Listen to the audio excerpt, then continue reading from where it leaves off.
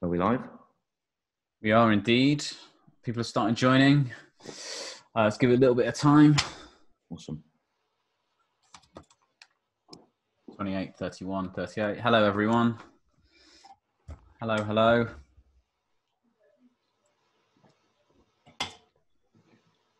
Yeah, we'll give it a couple of minutes and then we'll kind of, I guess, jump into it and make some intros and kind of hand over to Johnny to kind of introduce Klarna.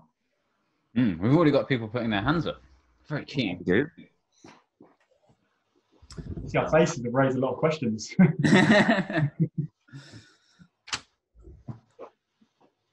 Yeah, so let's just got 82 people in the room at the moment and growing. So thank you for coming, everyone.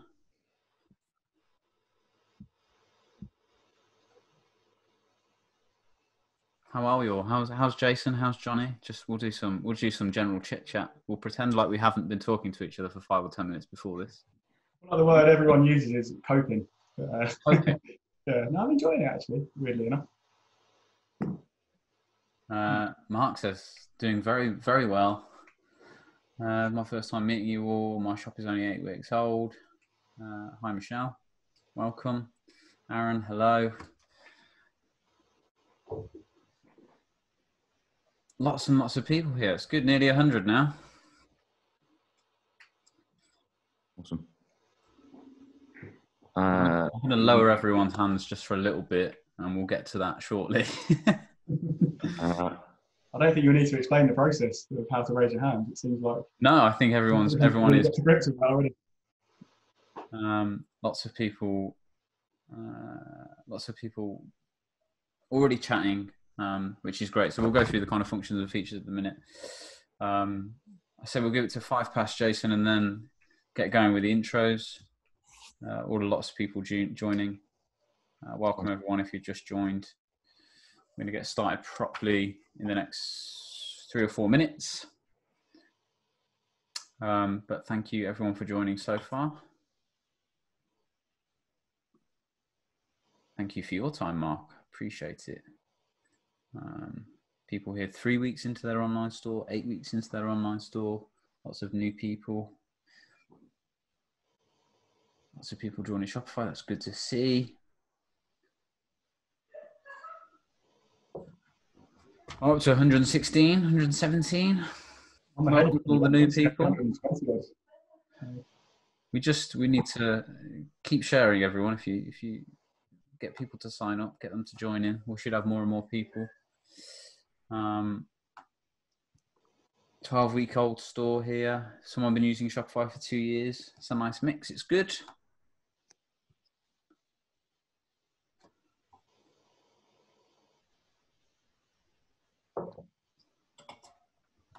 Welcome to my living room, Jason's living room, Johnny's kitchen. My spice rack often gets a lot of attention. Yes, absolutely. Feel free to direct any questions about that to the Q&A at the bottom. Absolutely. Any questions about Johnny's rack, just right down there in the Q&A.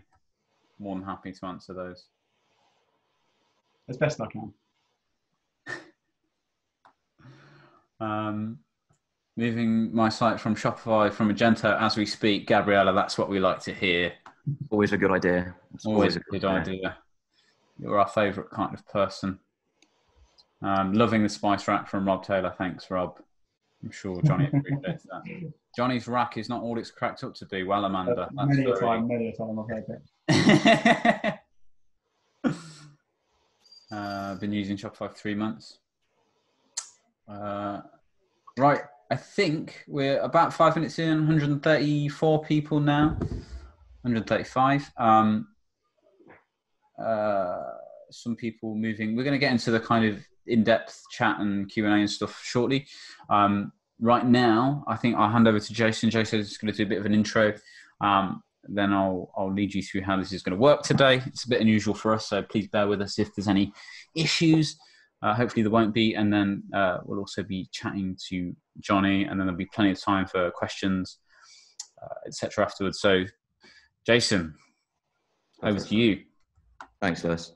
So this is the first, virtual Shopify meetup we put on at Eastside Co. We usually put one on once a quarter in Birmingham.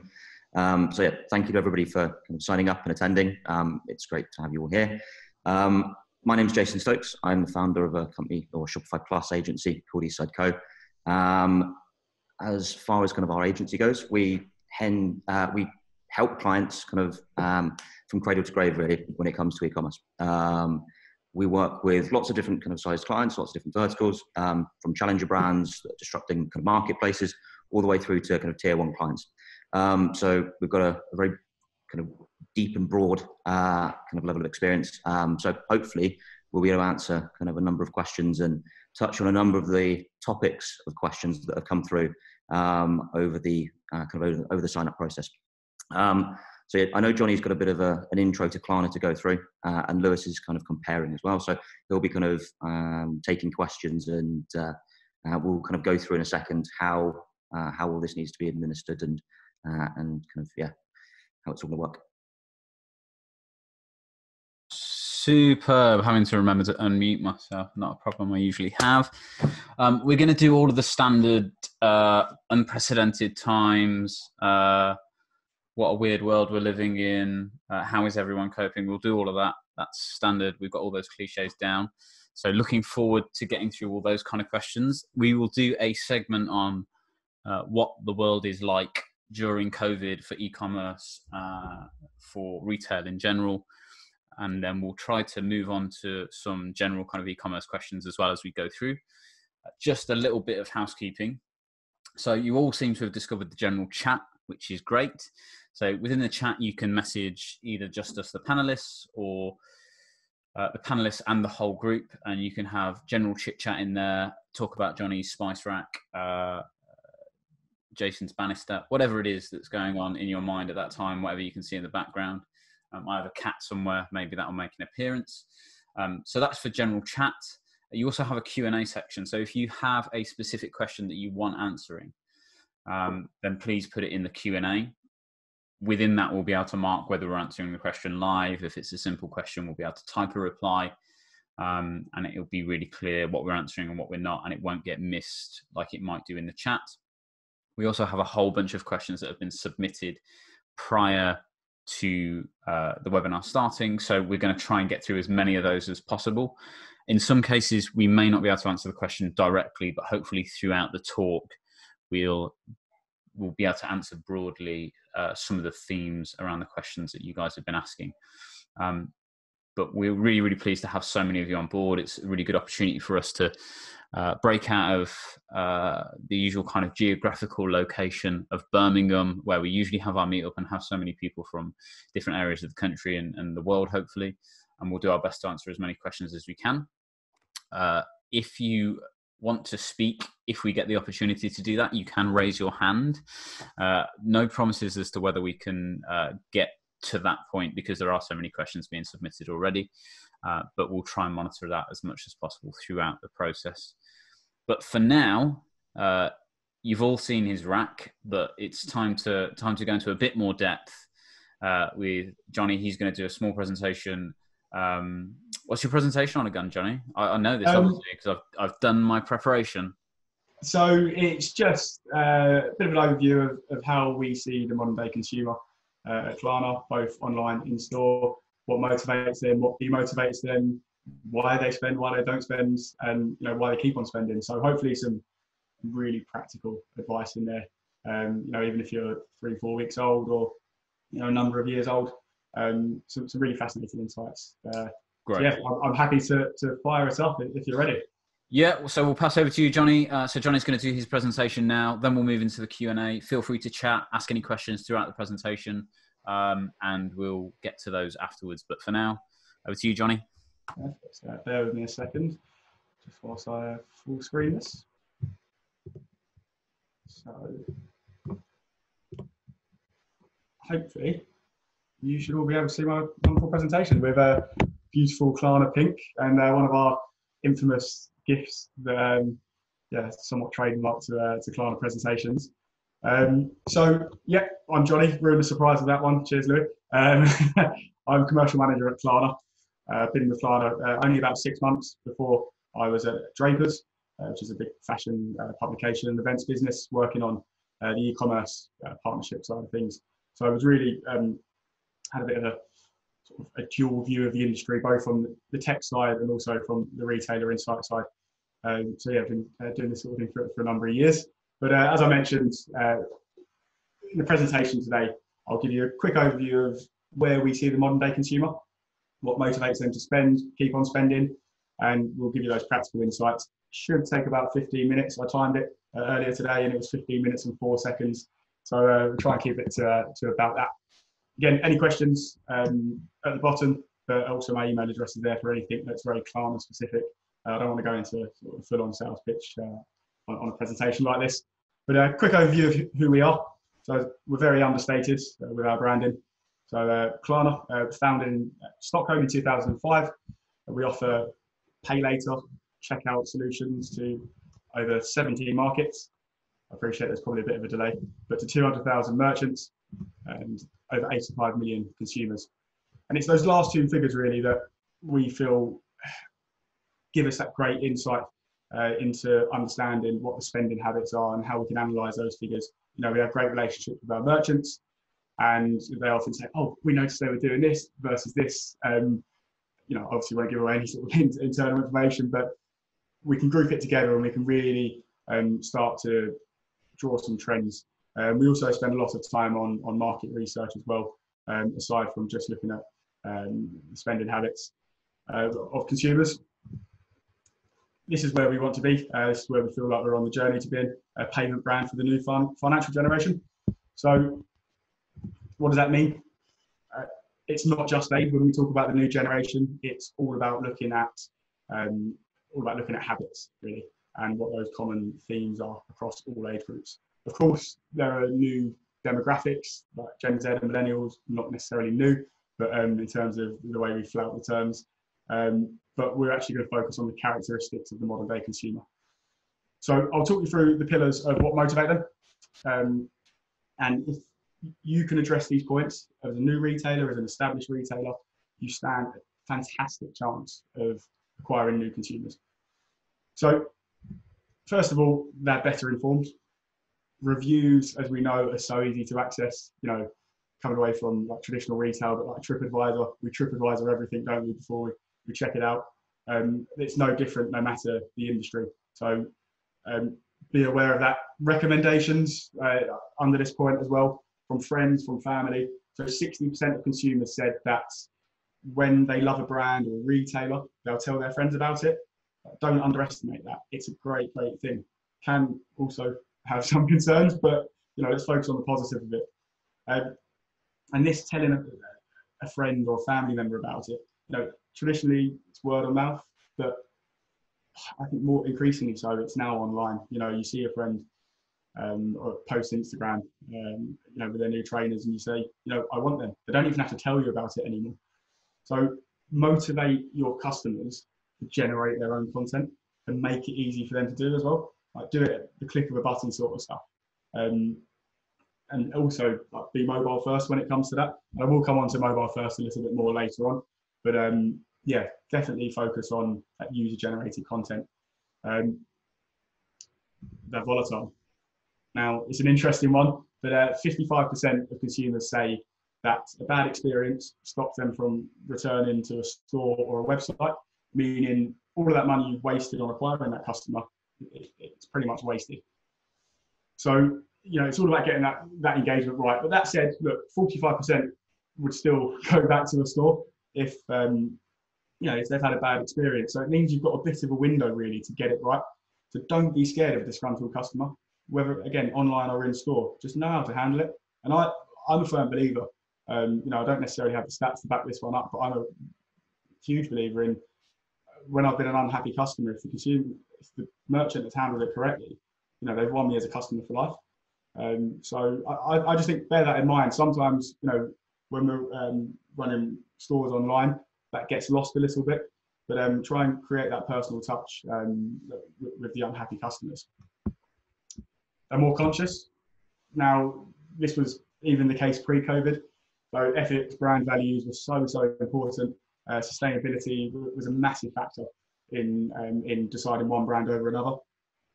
All of the data proves that post-COVID, this will continue. Shoppers are shopping with more provenance at the minute. Shopping locally, shopping in the community. What does this brand give back? Not necessarily to me, but what do they give back, to the local area, to their suppliers, to the people that manufacture their materials. So just bear that in mind, and also, think of the way you communicate that with your customers. Don't necessarily make it too wordy, but make it really, really simple. And you can just have thinking of a beauty example. There's quite a well-known makeup retailer online. They publish a blacklist of all of the processes, all of the products they do and don't use. Something like that could be really, really useful. It's not in your face, but it's there if the the consumer wants to access it. They're always on. So mobile generation, always connected, shopping around the clock, 24/7. If you're a millennial, correct me if I'm wrong in the comments here, but you consume 8.5 hours of content per day on your mobile, which is just frightening. If you're Gen Z, that goes up to 10.6 hours. I don't know what you do with the rest of the day if you're spending pretty much 60-70% of your woken day on your phone. But as an online retailer, you have to be mobile first. 80% of Klarna orders are now being taken on mobile. People aren't as anxious about shopping and pressing the pay button on mobile anymore. So really, really factor that in when you're when you put your website together and you're making changes. Final one on this page, they're more demanding and they seek instant gratification. A stat that I always love around this point is that the average attention span of the average human being now is 8 seconds, which is one less than a fish. So try and factor that in again when you're making these decisions. As a retailer, the next slide will show you what you're up against. So anything, anytime, anywhere, instant gratification. Bonus point to anyone who name first person to name what film that's from, but that's the sort of consumer we're dealing with. I want it now. Amazon will probably ruin that for everyone else in the market in terms of 1 hour delivery, but that has created a trend in the market, and everyone else needs to keep up. So how do we win this consumer? Let's start in store. So create memorable experiences. In store is, I guess there's a lot of analysis going around the future of the high street at the minute, but it's still an incredibly important part of the customer journey. And 19% of consumers said that additional services being offered in store would encourage them to go and not only buy more with that retailer, but shop again. And with COVID, I'm trying to word count how many times I say COVID, but you'll need to create more of a reason for that customer to leave their house, I believe. What's the differentiator between your online and your in-store offering? You can be fun with it, you be very cool with it. There's a stat that's just about to pop up, but 32% of consumers are still starting their journey with a retailer in store. So it's still a third of your customers are looking to shop this way first up. Going back to the COVID side of it, I think that queuing is going to be around for a while. What can you do to make that breathe and shout about what your retailer, who you are, and what your brand ethics are? Can you make that queuing experience fun, for starters? Is there anything you can do? What's the role of the sales assistant as well, which I've given it a lot of thought, and I don't have the answer yet, but it'd be interesting to hear what everyone else's thoughts are in terms of, what do they, if they have a store, what do they see their sales assistants doing in the store when this all starts up again? Because they've still got to keep their distance. Are they selling? I don't know. Let us know in the Q&A. It'd be really interesting to see what ideas you have. Real sort of good news stat around this is that multi-channel retailers, so people that have had both online and in-store presence, they've actually outperformed pure play retailers in terms of online sales since COVID kicked off. So you can't underestimate the power of the store and almost the fast track approach that has to building customer loyalty. That physical presence creates that really emotional attachment to between the customer and the store. So it's not all bad news as some of the other newspapers or whatever might like to say it is. the store has an incredibly important role to play. That said, I believe all of your new customers will be won and lost online. Unfortunately, like I guess online isn't one place, but it's quite a broad term to be honest. But the slide will demonstrate all of the different areas in which consumers are starting their journeys and different places they're starting. So 52% are starting from search engines. Invest in your SEO strategy if you can. I would say with 52% of consumers starting that way, it's pretty crucial. Taking it onto like a practical Klarna example, one of our merchants posted on LinkedIn that they noticed that consumers were searching for the product they wanted and the word Klarna afterwards. They didn't actually care about the retailer they bought it from. They just knew the product they wanted and the way they wanted to pay for it. So, you know, if you are a Klarna customer, one of our merchants, you know, do factor that in. If you're not, then be aware that, you know, you can work your SEO strategy to your advantage. If you're not the preferred choice or the favorite retailer of this person, you can still win that customer. And it goes on to this next point quite well, actually. So 47% of shoppers are going directly to their favorite brands and retailers' websites. So there's not much you can do to disrupt that 47%. If they have their favorite stores, they'll go to their favorite stores. But what I will say is that, you know, it's all the more important that when that consumer lands on your website, to make sure it's an effortless experience, make sure it's a really, really smooth experience.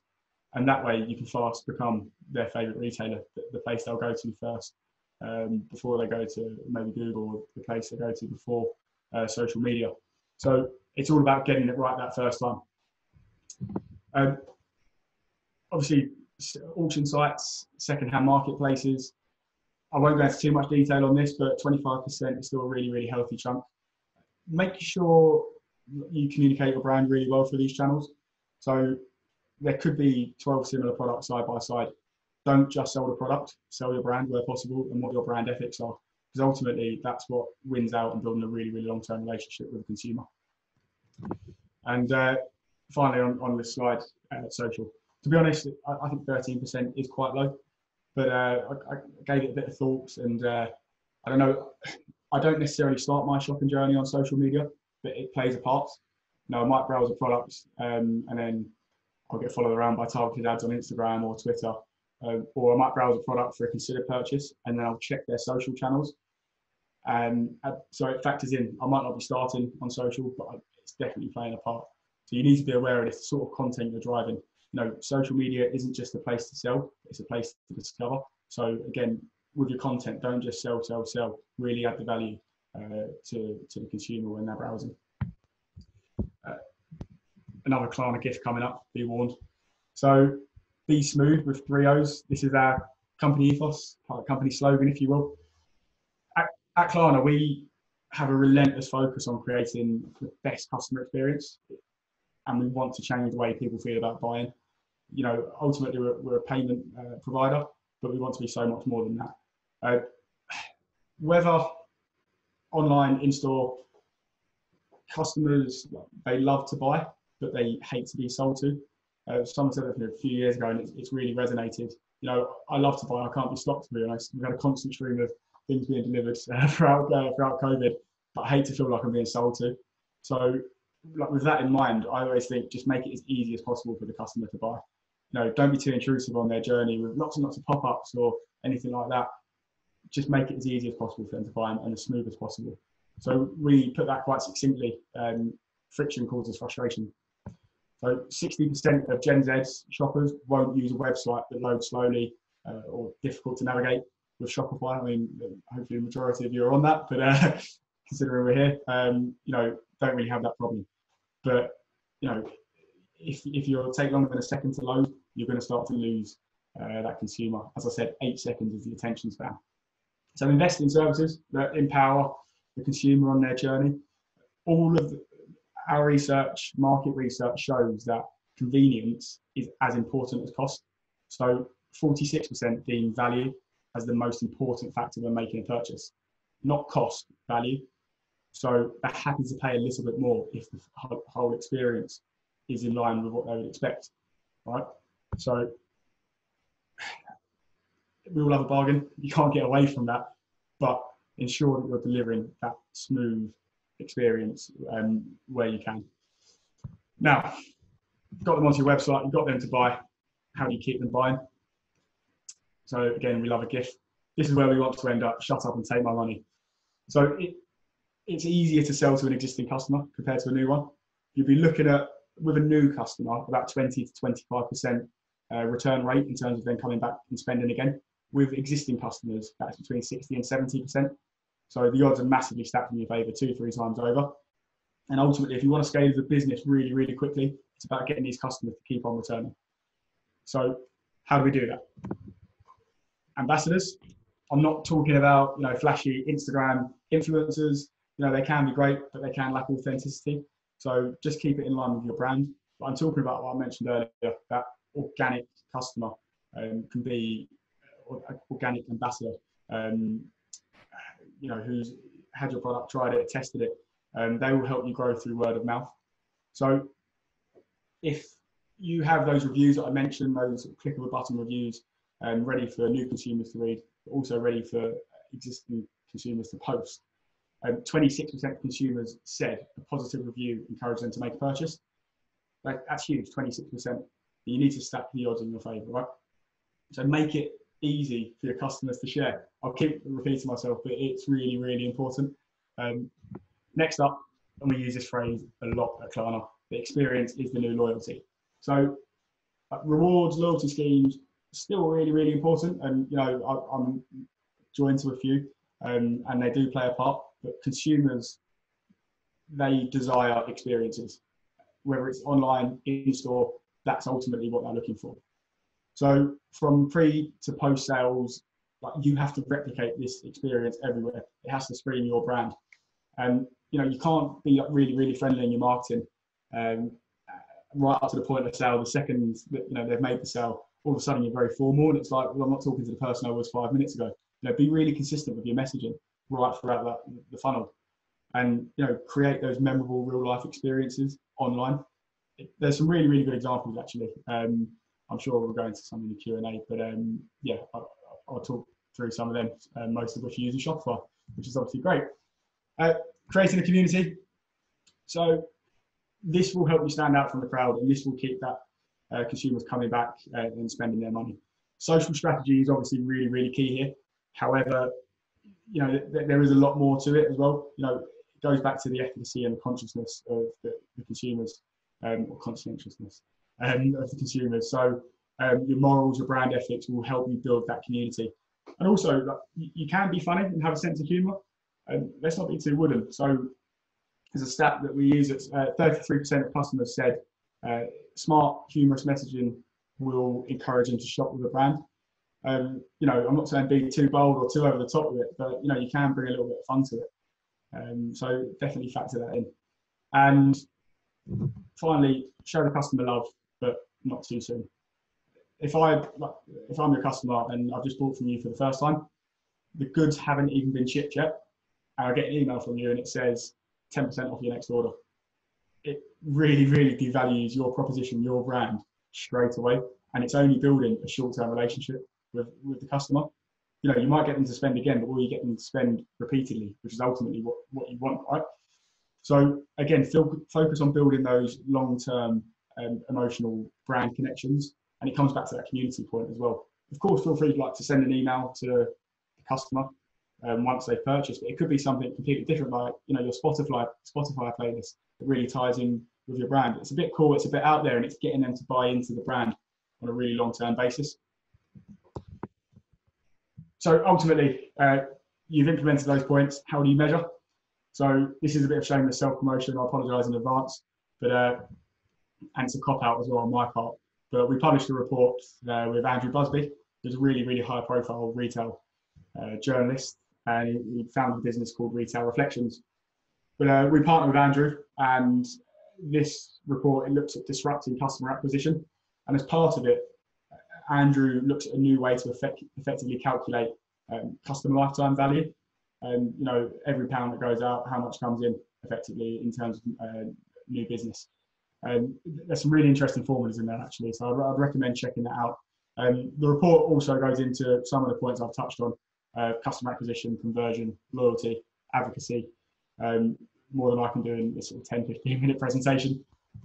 So just a couple of points to leave you with, really. Make it easy to share content, for the consumers to share content. Click of a button. Reviews, social competitions are really good as well. That user-generated content, and make your website mobile first. All channels on, all of the time. People are shopping around the clock. You need to keep up. Build your community, lock in the love. Mention this throughout. So it's all about those real life experiences, then personal connections, and then experience is the new loyalty. So create an experience that delights, but also builds trust if you do the basics really, really well. Just do the basics well. I guess that would be my one piece of knowledge if I only had to pick one piece that I would leave you with. That is pretty much it. So I'll leave you with a really flashy Klarna GIF again. And I'm guessing we're now time to go back onto our Q&A. Yes, thank you so much, Johnny. Appreciate that. We've had some questions kind of popping through as you've been going through that. I think there's lots and lots of really valuable information on there. Before we go into the main questions, we wanted to get the inevitable COVID questions out of the way, so we can move on with that. Obviously, it's massively important at the moment to understand what you can be doing, what might be happening post-COVID. There's lots of things to consider, lots of things that are still unknowns, but I'm sure we all have opinions on that. So I suppose the first thing to put to the group is, what is your general view of the e-commerce market and the retail market in general during COVID been?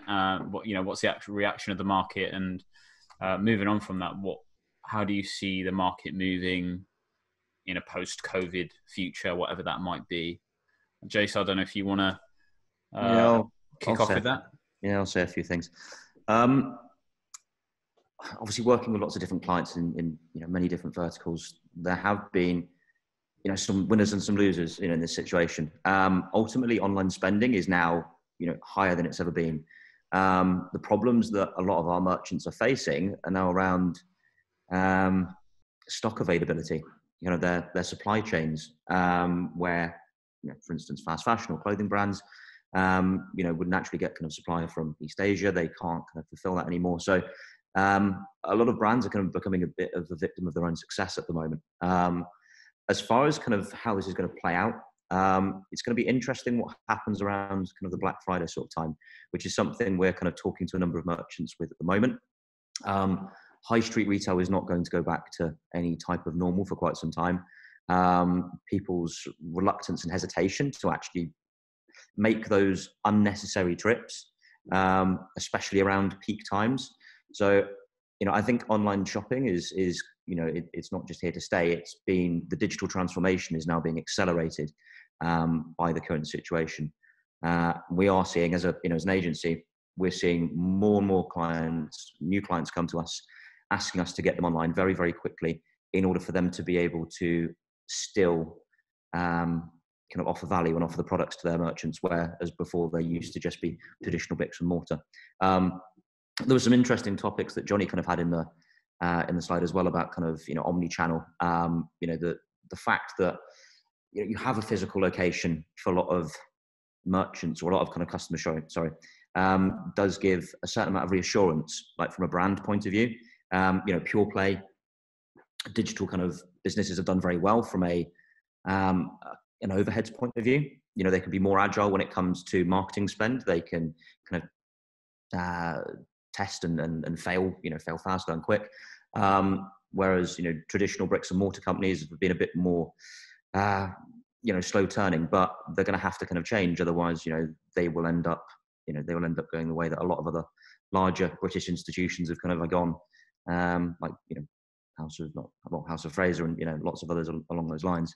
So yeah, it's interesting times. It's not nice times. It's interesting times for, for retail, both high street and online. I'm sure some of the other two have got some other comments to kind of throw in. Yeah, I mean, for me and for the marketing team at Eastside, I think it's really interesting to see how, like Jason was saying, some some clients have really thrived, and some clients have struggled a little bit more. We're talking to another partner of ours, Kerry at Loyalty Line. There's a podcast coming out a little bit more about this, but she described it as the new essentials. There's these various verticals now that didn't feel like they were necessities or essentials before, but are absolutely in that range now. Alcohol was definitely one of them. I can't remember what some of the others were, but this whole new range of things that people would generally buy as an aside, probably buy in store, that they haven't really had the option to, or there's been a limited supply, and therefore those industries have really boomed. I think the situation has forced through some general changes in things that are going to be popular. So, we're looking at potentially people not being able to take public transport, and therefore other forms of transport becoming a new essential. People wanting to get out and exercise at home, things like that are going to be a new essential.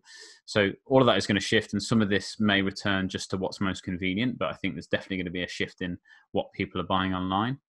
Also, just the fact that some people who previously wouldn't have bought online have now been forced to, really.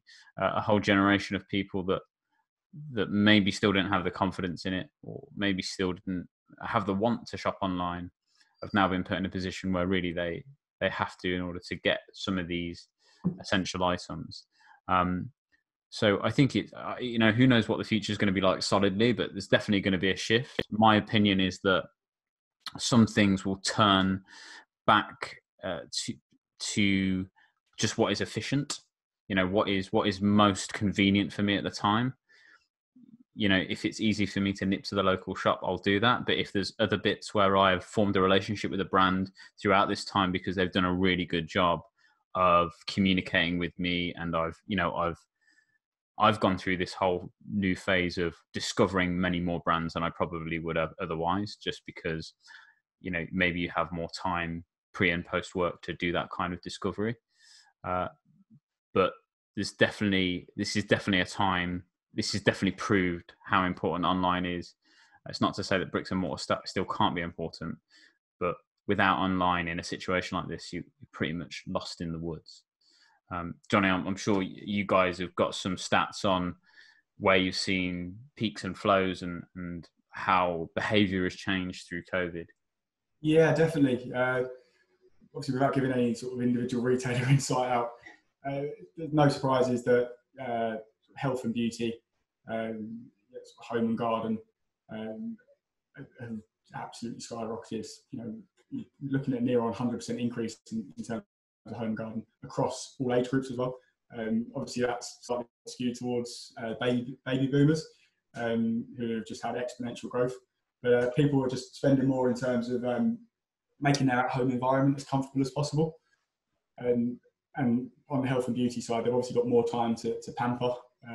So treating themselves a little bit more. We're seeing basket sizes with health and beauty increasing as well. Typically, like the basket size was around £20-25. So people were using online for beauty, and we felt to restock. Whereas those basket sizes are going up now, and we feel that people may be getting braver with decisions like that. Obviously, because they can't get to a store to try the products. Yeah, they're getting a little bit braver. And then, like, going into luxury as well, people that obviously have been fortunate enough to keep their jobs, may have been saving for a holiday, something like that. Or they're saving on travel. They've got that little bit of extra cash, and so things like I've spoken to like a number of jewelers, and they've seen like watch sales go through the roof. A number of jewellery retailers that have closed their stores have actually outperformed what they did this time last year, just with online. So it's like really, like, obviously there are winners, and on the flip side, fashion has obviously struggled. Within that, there are obviously different, loungewears obviously on the up, and if you want to include like fitness and athleisure clothing in that, obviously that's on the rise.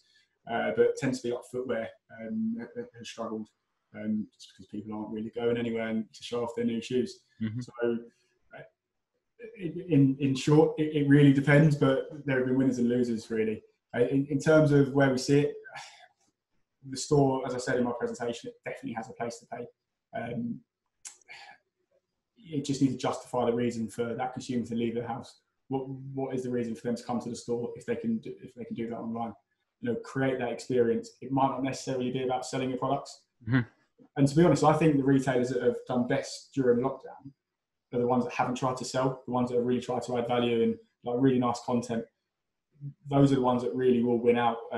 So it's almost, what you're doing now, I know it's really, really painful for your business, but in the long term, I think you're actually building a really long-term foundation with a set of customers that will keep on coming back.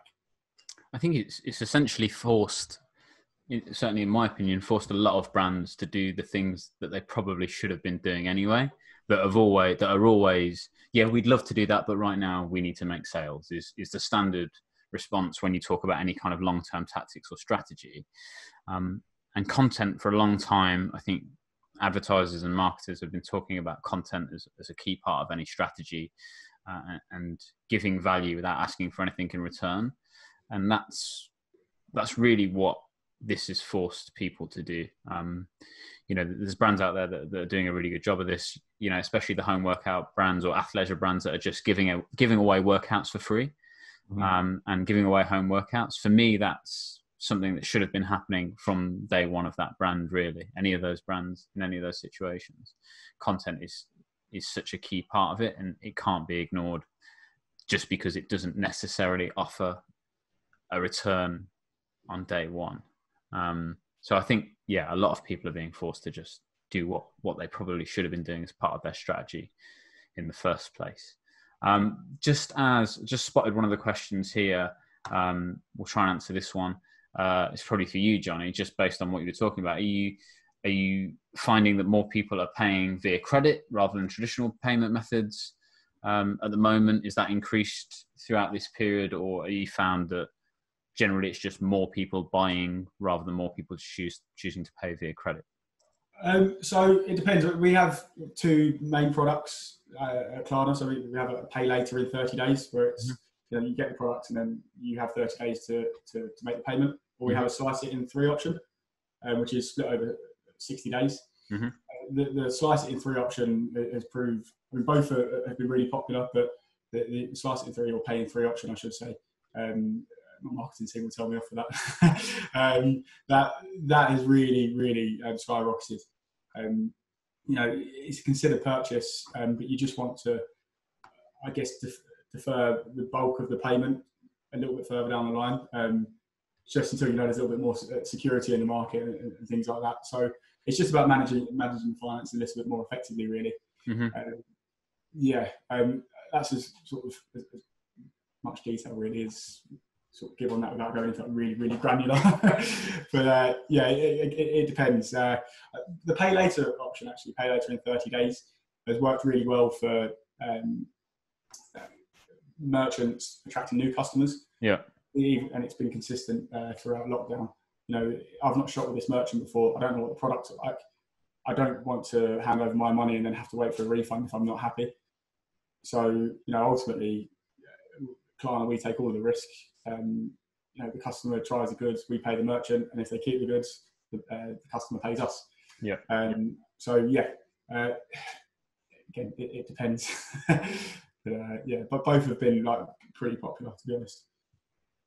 Awesome. So I think we talked a little bit around how we think behaviour is going to change, what current behaviour is like. Jason, in terms of thinking about messaging and how you communicate with customers throughout this period, what's your kind of view on how brands have approached this? Have they directly referenced COVID? Have they kind of hinted at it through their communications? How are people approaching this in terms of messaging from your experience? Good question. I think some brands have adopted a position of care very well, and responsibility. It's something that there's so many brands out there that are, pivoted into, making PPE, from a messaging point of view. Like I said, it's down to how they've kind of framed their products and their services in a way that is going to add value to the current kind of merchant or the current customer, should I say. Johnny, any inputs on that? I could talk for days. I think there's like obviously within your brand guidelines, but there's an opportunity to be funny with it. I don't know about you, but I'm sick of seeing the word COVID-19. It feels like I'm reading the news. So if a brand that I love sort of sends that phrase to me, I'm just like, oh, come on. You know, it's almost like, yeah, obviously there's a really, really serious situation going on here. But, you know, have a little fun with your branding around it. But then also, obviously, like welfare is obviously a huge part. And to know that brands I'm shopping with are looking after their staff, that's massive as well. You know, and I think every brand, to be honest, apart from maybe Wetherspoons, have given that impression. You know, they actually care about the welfare of their staff. So surprising to see Wetherspoons acting that way. They're usually so forthright and caring. I think it's interesting. I think you're absolutely right, Jace. It's the kind of care aspect of it and people pivoting their business and developing things either for free or as a donation.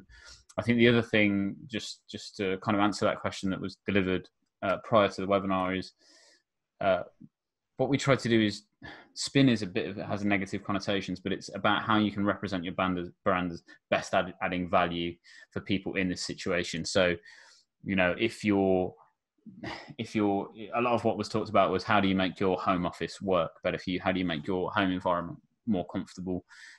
Beauty brands were talking about treating yourself and pampering, and you know, had pivoted to more of those at-home treatments because you can't go to a salon or you can't go to a spa. So there was a lot of understanding what the benefits of your product are to the consumer in a specific situation. Again, probably something that should have just been done anyway. All that's happened is this situation has forced people to understand what the consumer problem is, how their product solves that problem, and to communicate that effectively without overtly selling the product. That is what marketing should be. It shouldn't just be about Facebook remarketing ads. They're important and they serve a purpose, but it shouldn't just be about pushing product down people's throats all the time.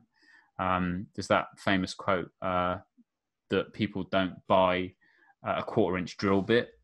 You know, they want a 1/4-inch hole. That's what they're looking for. And take that further, they want to put up a shelf. On that shelf, they want to put awards, or they want to hang a TV so they can sit and watch TV with their family.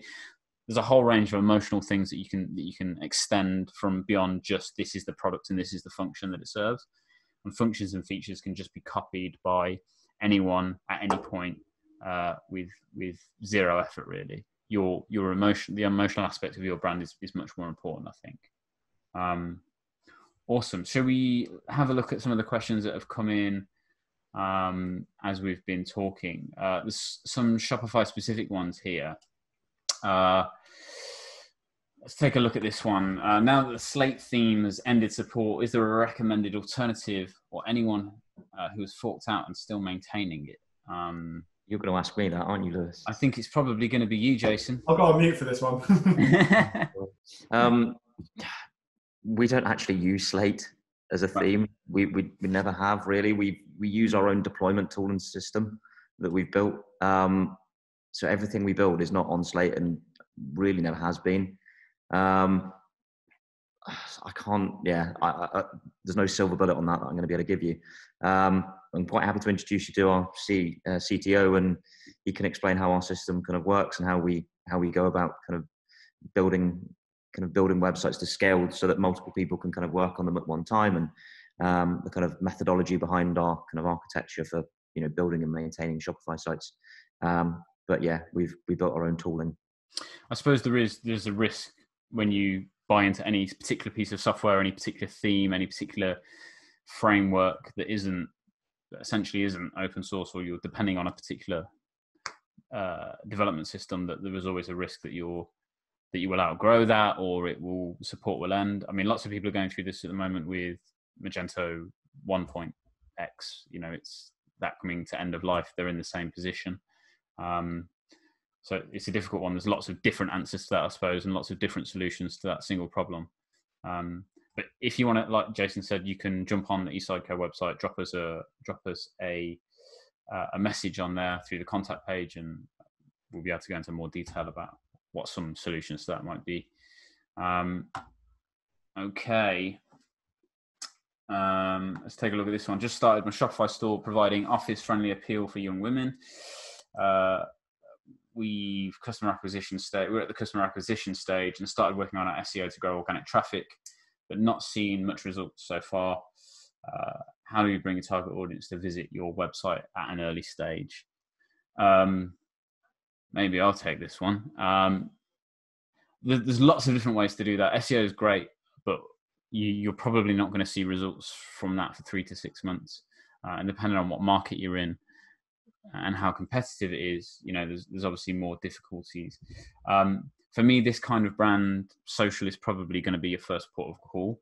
Paid social is cheaper than Google ads at the moment, probably not for much longer, but it certainly is at the moment. And you can get yourself in front of lots of people quite quickly and present your product to lots of people who should, if you target it correctly, should have a direct interest in your product.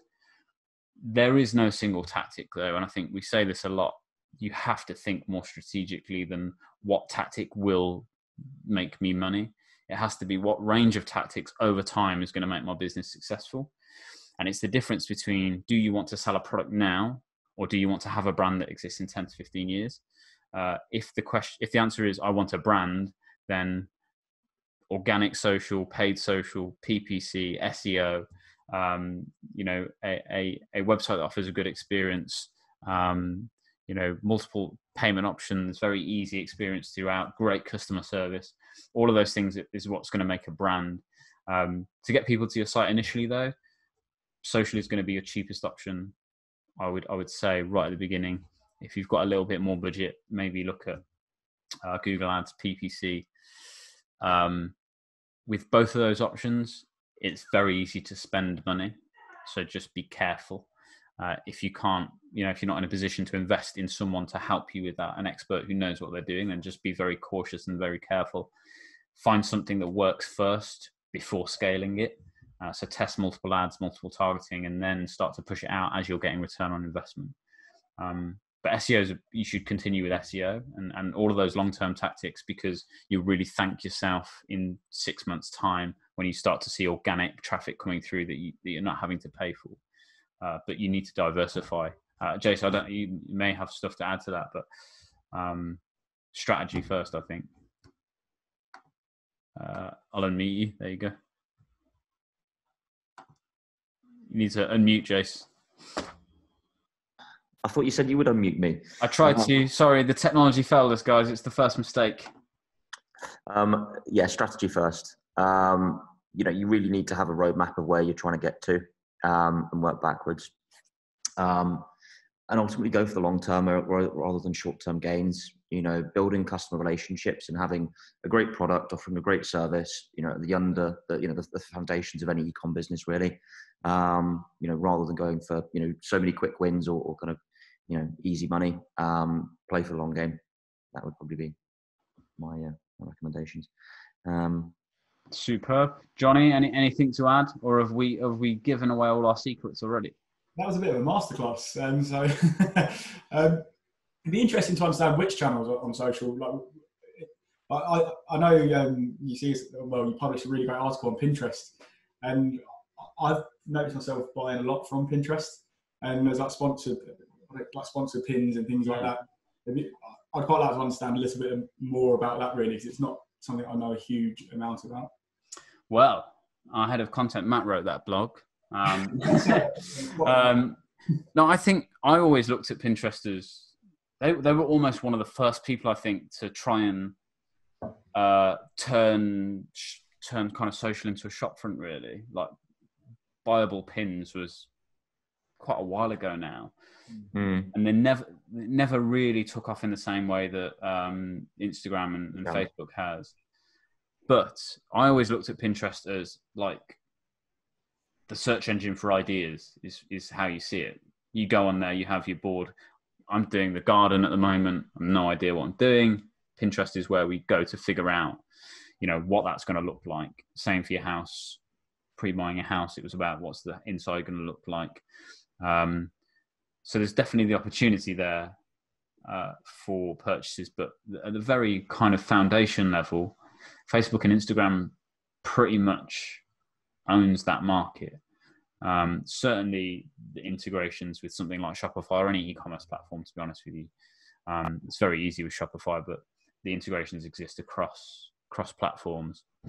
It makes it so easy to integrate that and for people to be presented with products. And it's really clear what the cost per acquisition is, how much you're spending.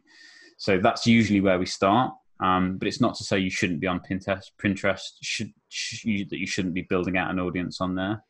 Maybe it's a place where you start by building an organic presence first, and then once you've got an audience, start to feed in, paid media through there. Yeah, I have no more. So I have no more questions. Okay, awesome. Let's take a look. Let's go back to some of our questions that were submitted prior to the webinar starting. So we've got a couple of Klarna questions here. Number one, do you try at home pay later functions work with Shopify Advanced? Do you have an example of this? I'm sure Johnny probably has lots of examples from Klarna himself, but I think it's fairly quick one to answer that one, Johnny. Yeah, it's a yes. To be honest, most of our integrations, particularly in the UK, Shopify of varying forms plus advanced. So yeah, I mean, hundreds, maybe thousands. I'll have to check, but yeah, absolutely. And it's really, really easy, really quick integration. And seeing as that one was so quick, we'll hit you with another Klarna question. So this one from Matt Klimberg. What's the spend behavior and profile of customers paying with Klarna compared to PayPal or other online payment methods? Hitting you with the hard-hitting questions now. Okay, two bits to that. So profile, Klarna customer, it's evolved actually over the last 2 years. When we first launched in the UK, 4.5, 5 years ago now, we were typically working with just our pay later products and working with fast fashion, and just natural,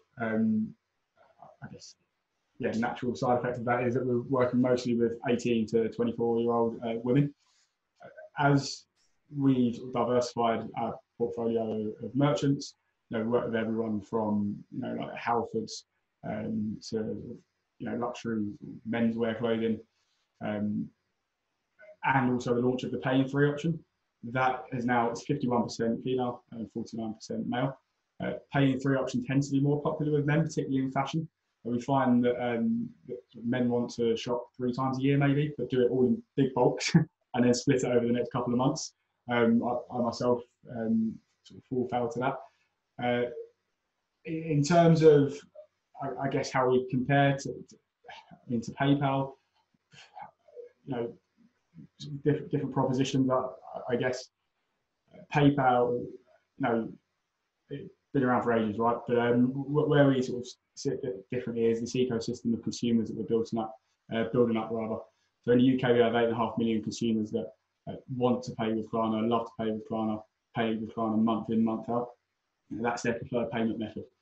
And by building that ecosystem, we're actually sending those consumers around the Klarna network. So, yes, we are a payment provider, but we're working as a marketing acquisition tool for a lot of our merchants, driving newer, higher value consumers to merchants where they haven't shopped before. And across the board as well, increasing that average order value as well. And again, with that pay in 3 option, people may come onto your website saying, I'm only spending £50 today. And they will only spend that £50, but they'll slice it in 3, so they're effectively getting £150 of basket value, and then they'll pay over the next 3 paychecks.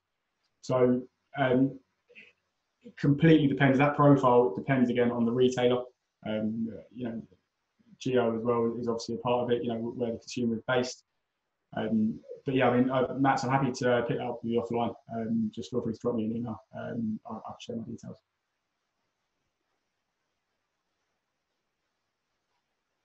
On mute. I made the mistake. It's okay, we're back. Let's have a look here. I think this might be a good one for you, Jace, just to throw this at you.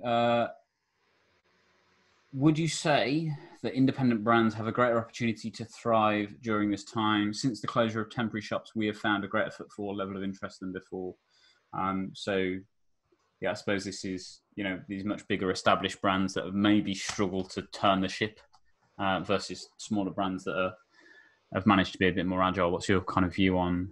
Can you repeat the first part of the question? I missed you. Yeah, so it's this is the guys from Wiley Club Official, and they said, would you say that independent brands have a greater opportunity to thrive during this time? And they've said, since the closure of temporary shops, we've found that we have a greater footfall and level of interest than before. Yeah, it's probably an ideal time to, like, if you're an independent brand, you can be more agile. You can test things. You've got usually a better pulse on who your customer is and the relationships with your customers.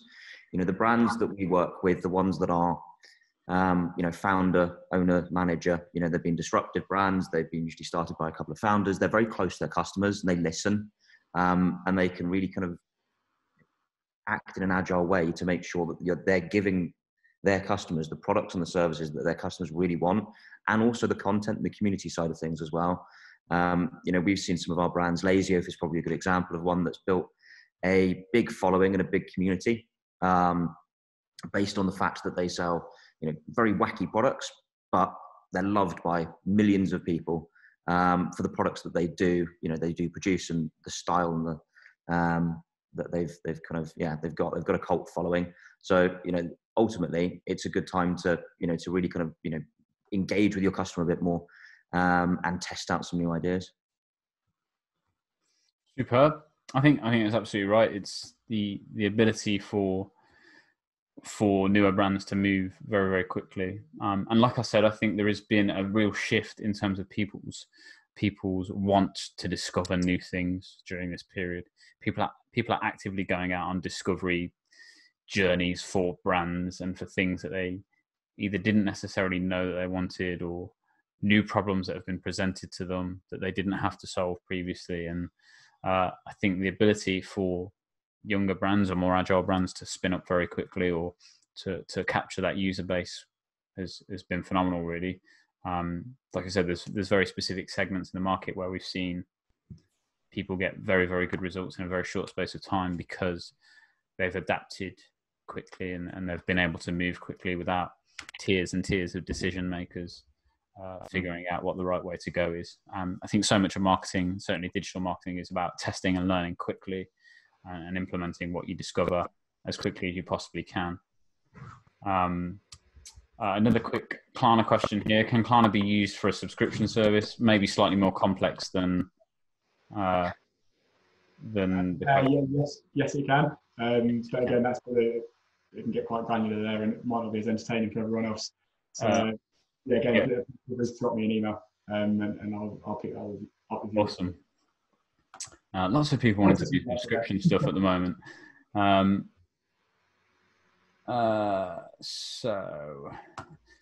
With the onset of COVID-19 and a lot of customers' disposable income becoming heavily affected, what's the success rate of working with Klarna and offering credit? Has this improved business conversion rates? I suppose we talked a little bit about this earlier in terms of the rate of people using credit versus not using credit.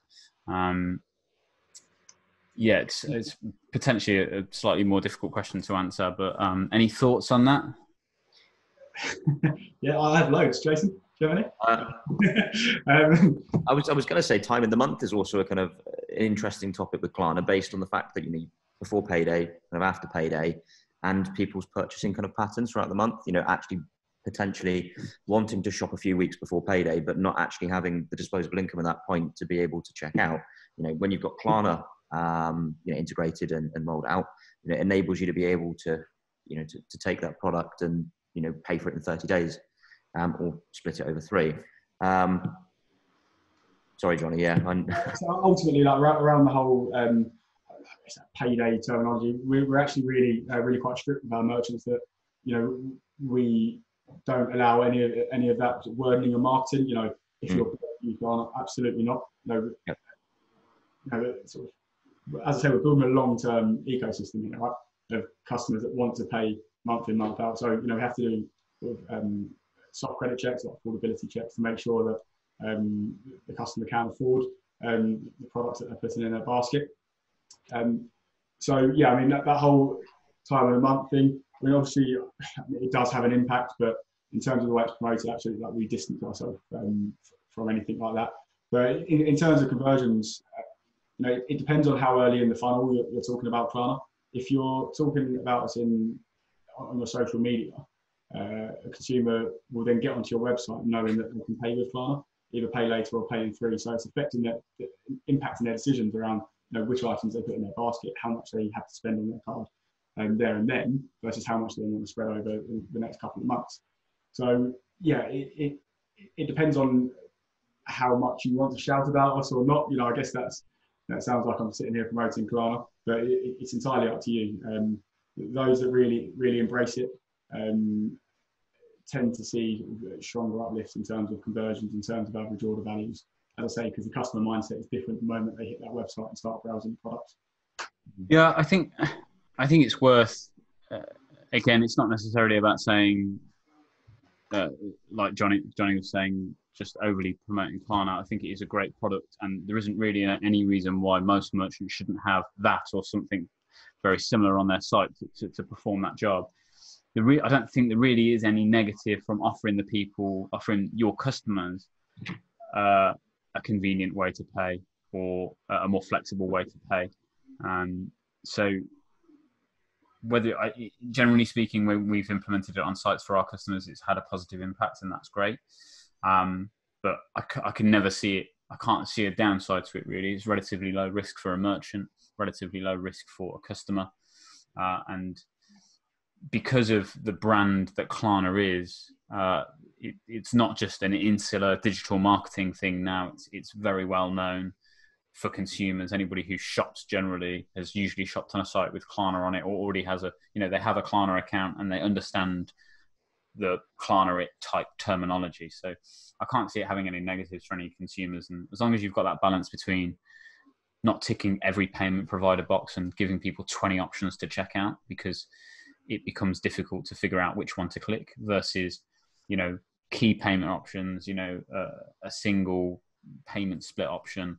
And it's probably going to have a positive impact on your site. So I think that's probably covered off all of the lots of people paying with credit. It's obviously not a simple answer to get straight off. There's a few questions here, possibly from actually, this is a UK company, and we're starting to see a rise in this, and I've not really got an answer to this, but CBD products. Someone's asked, does Klarna support CBD products? I know there's various payment providers that do and various payment providers that don't. Klarna, as an option, does that support CBD products? So as at the minute, no, not fully, not entirely. There are large pharmaceutical companies that maybe have a very small CBD range that I believe are, but not pure CBD retailers at the minute. No. Okay. And I don't, Jace, you may have more of an insight on this. I'm not 100. My view on it is that every payment provider is different, and around the world, different payment providers have different rules. I don't think there's a clear-cut answer on this one, which is we've got 20 sites worldwide selling CBD. Is there any payment gateways that can help us? I don't think there's one solution for all territories, is there? Probably not. It might be worthwhile speaking to Globally. Mm-hmm. They deal with a lot of merchant on record kind of currency conversion. They're effectively a checkout and a processor within themselves, so they might be able to help you out. Mm-hmm. The problem comes when you've got to use Shopify's checkout system and play within the providers that are kind of natively available from Shopify. You may be able to get a kind of a hybrid blended approach across 5 or 6 payment providers. This is going to come down to kind of company structure internationally, mm-hmm. and where you spin up LLCs in the US and, et cetera, and then how you kind of string everything together and which payment providers you spin out of the different regions in what currencies. It's something that I'm kind of quite interested in, so we'd be happy to have a chat offline and, share some knowledge I've got on how we've done this with customers in the past, not with CBD, but with, just kind of other products, in different verticals. Awesome. We had a question here about. Sorry, I'm having to scroll. We've had a few people ask this, Johnny. Unfortunately, it's for you again. Not unfortunately for the audience, but unfortunately for you, having to answer all these questions. This is an obvious one. Shopify recently announced paying installments or something very similar to that. What's the kind of future for Klarna and apps like Omnisend? Now Shopify are clearly building in-house products. So I suppose you can talk against the payment options one specifically, and then maybe we can talk widely about Shopify's development of various different apps that exist within their ecosystem. Yes, to be honest, we saw it coming. We work with a lot of Shopify merchants, and I guess from a Shopify perspective, that they've obviously seen that. Where we see ourselves, we've been around for 15 years now, and we've built this huge consumer base of people that like to pay with Klarna and have the Klarna app on their phone. And ultimately, our aim is to create a lifestyle brand with Klarna. People go to Klarna to see where to shop next, right?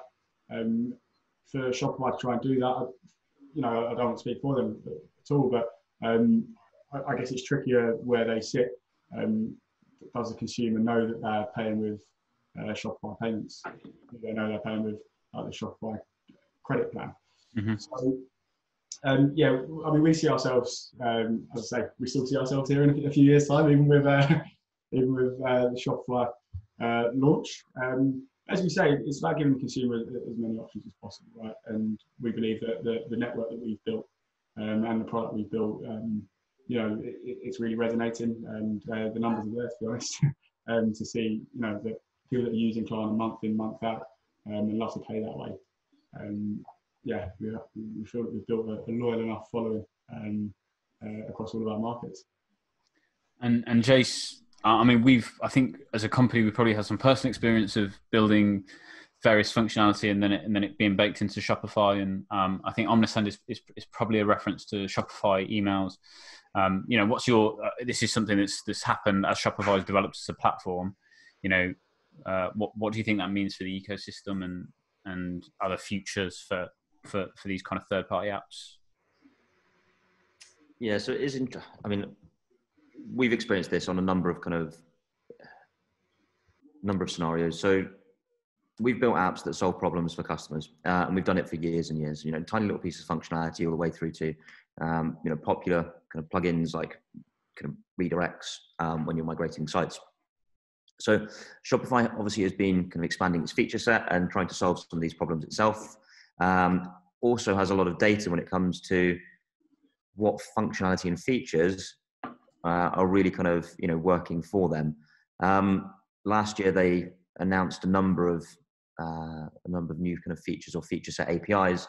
One of them was around product recommendations. As an agency, we heavily recommend Nosto or kind of a few other product rec third-party tech partners, and they're exceptional at what they do. They've built their business around being personalization and product recommendations and the data behind that. Machine-based learned product recs is incredibly powerful.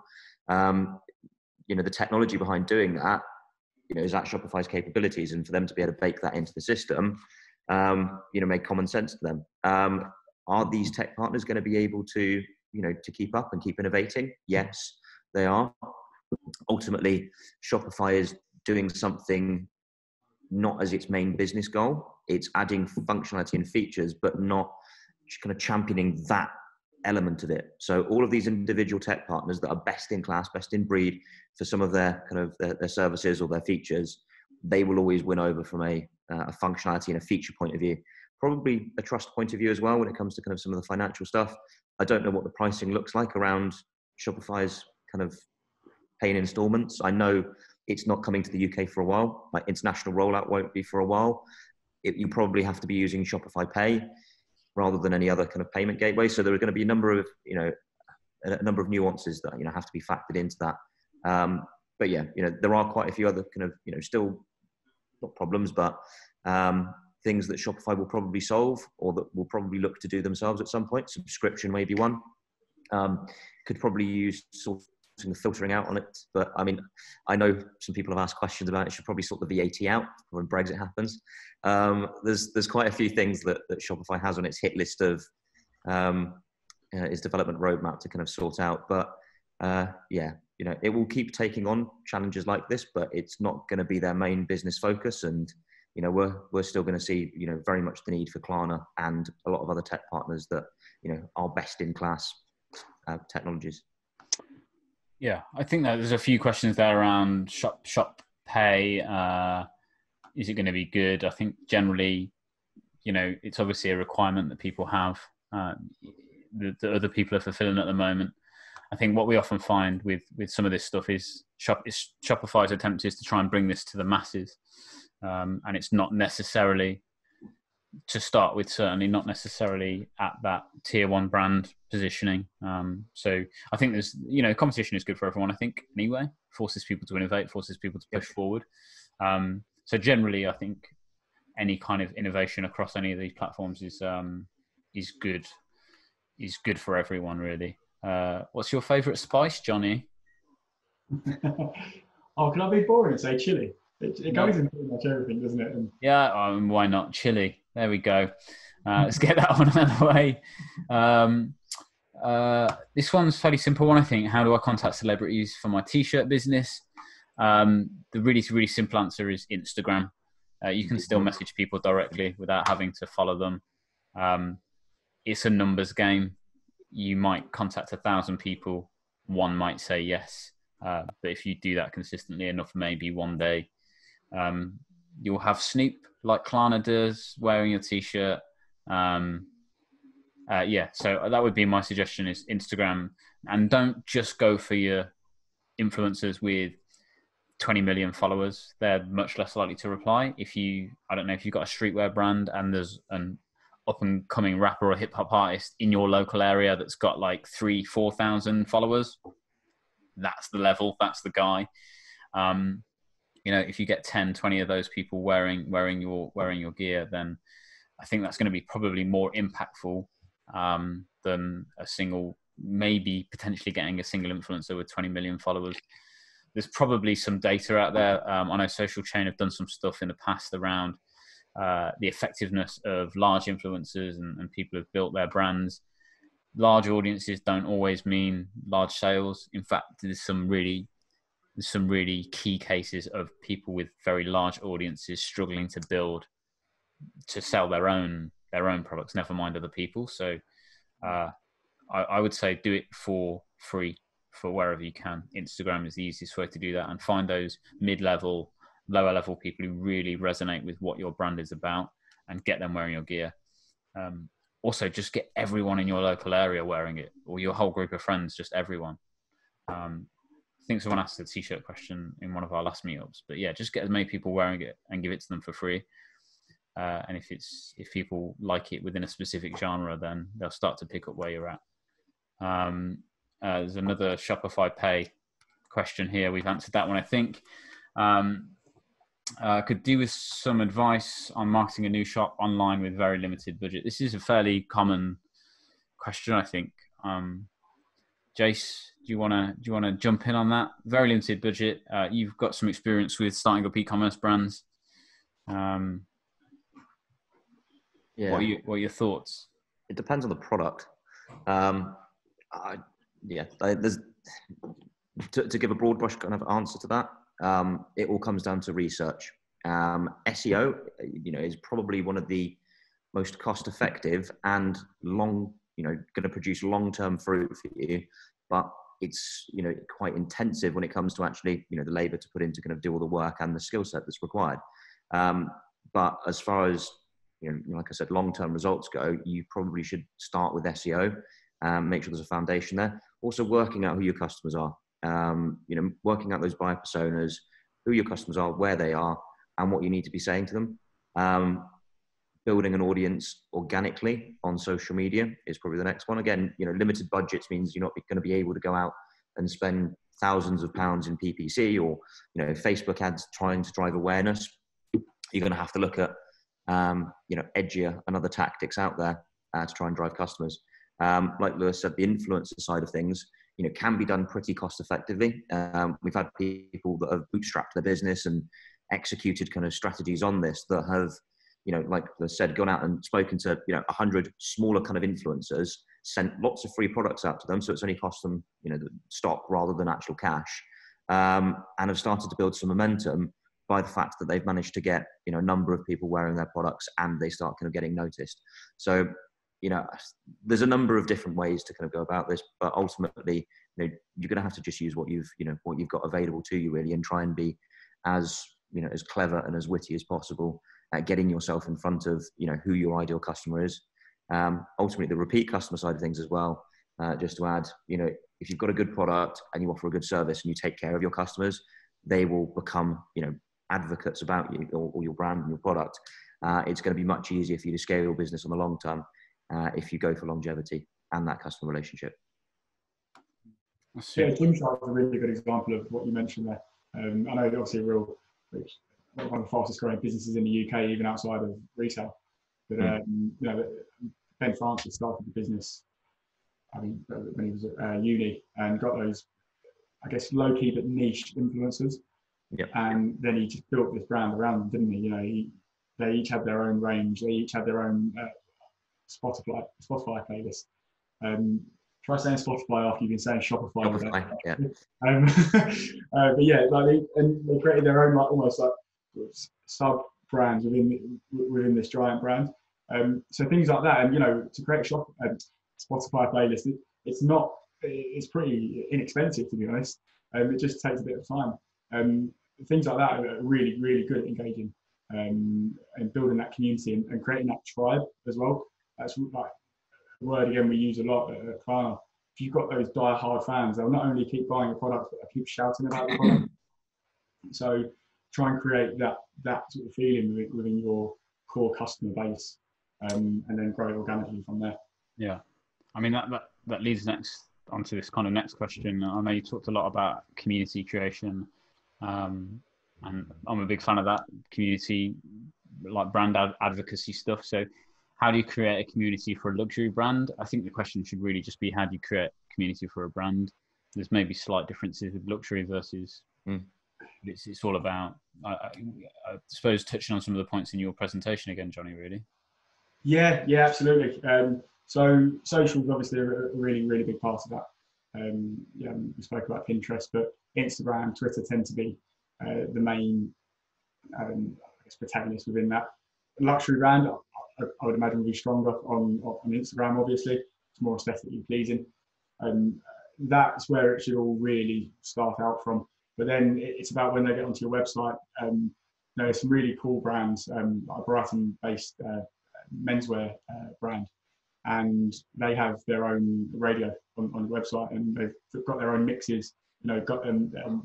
It's always music-based, but things like that they tap into areas of your life that aren't actually related to the product itself. Mm-hmm.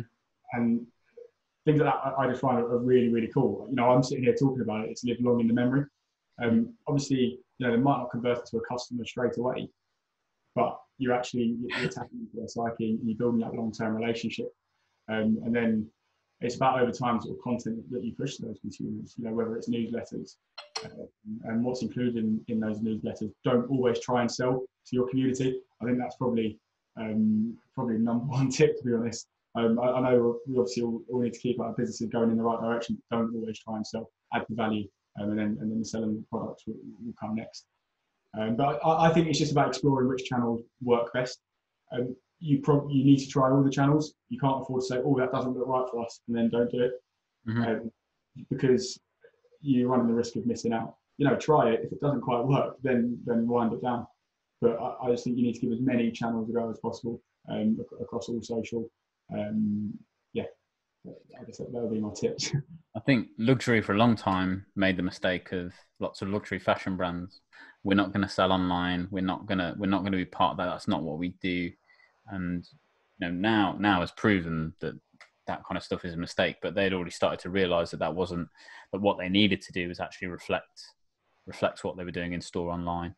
I think what most people forget about community building is, even big brands, you ask them, well, what do you stand for? who are you, what's the brand, and they will come back to you with functions and features like, well, it's really quality material or et cetera, but that doesn't resonate with people. There's lots of people who are selling high quality material out there. Like, why buy from you over anyone else? I think you need to get those emotional aspects right, and you need to communicate that. And you said this in your presentation, Johnny. It doesn't stop at the sale. Monzo is a really great example of this. Really personable. Like, it's like talking to your friend. When there's a community, when there's a customer service issue, the responses are very much in the same vein as the language on their website. It runs through everything they do. Try and name a bank where other people are sharing their conversations with the bank in a positive way on social media. It doesn't exist, apart from Monzo. They've done a really good job of that, and lots of other banks are trying to now follow suit, both in terms of technology and communication. So you need to understand who your brand is first, and what you stand for, and then you build a community based on, you find people, or people find you, who resonate with what your core mission is, regardless of what that is, luxury or anything else. We've probably got only a couple of minutes now, really. We haven't had a chance to get through all of the questions, but I think we've covered off a fair range of stuff. Is there anything else you guys want to, COVID related or not COVID related? Is there anything else you guys want to close with? Any kind of final tips or secrets? There must be a marketing silver bullet. There must be something we can give to people that just solves all their problems.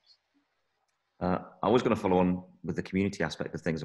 Sorry, yeah, carry on, yeah. But no, it's we could keep talking about a lot of these different topics for a long time. I think there's a couple of examples, like Lazy Oaf being one of them. That exclusivity and feeling part of the club, has been really, really beneficial for them. But another company called Pure Scooters, where they're now got into bikes, and they're producing a lot of video content, a lot of how-to guides, a lot of rich content, rich media that adds a lot of value to to their customer base or prospective customers. Any final comments on the current situation? Hang in there, I guess. And if you're not trading online at the moment, now is probably an ideal time to kind of dip your toe in. If you are, now is probably an ideal time to really expand and grab some of that awareness whilst people are staring at their phones all day. Mm-hmm.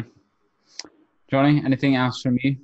I guess it's not all doom and gloom. But the situation is changing on a daily basis, and particularly on the independent brand side of things.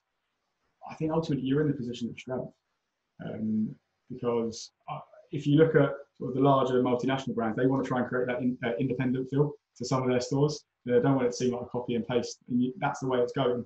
The smaller brands that have a sort of physical presence on the high street, I think they will be, in essence, like they will be the future of the high street, and I think the bigger brands will build around that.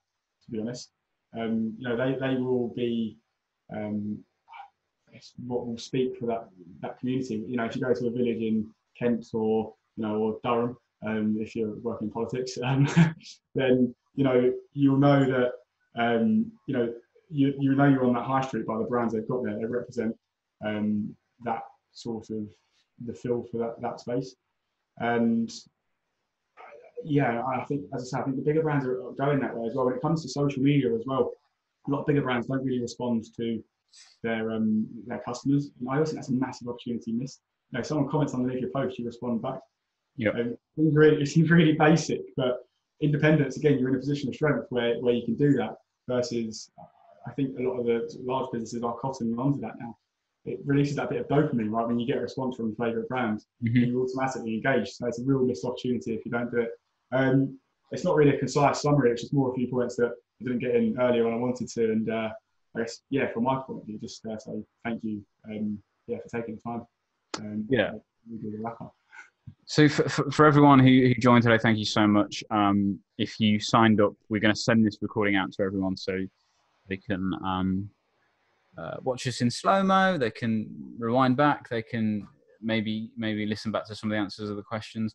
We got over 100 odd questions prior to this. We've had another 30 odd whilst we've been going through. So sorry we haven't been able to get through all of them. What we'll try and do is pull the kind of question themes together, and along with the recording, maybe send you out some key answers from our collective experience.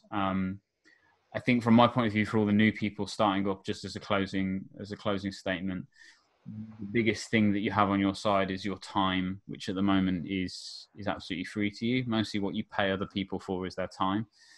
So having the ability to do the stuff that Johnny was talking about, not just be on social media pushing content out, but actually going and engaging in a community and replying to comments and replying to other people's comments within your niche. All of those things are really, really powerful, and all it takes is time. It doesn't cost you any money. Where you do have money to invest, just do it cautiously and test things and learn.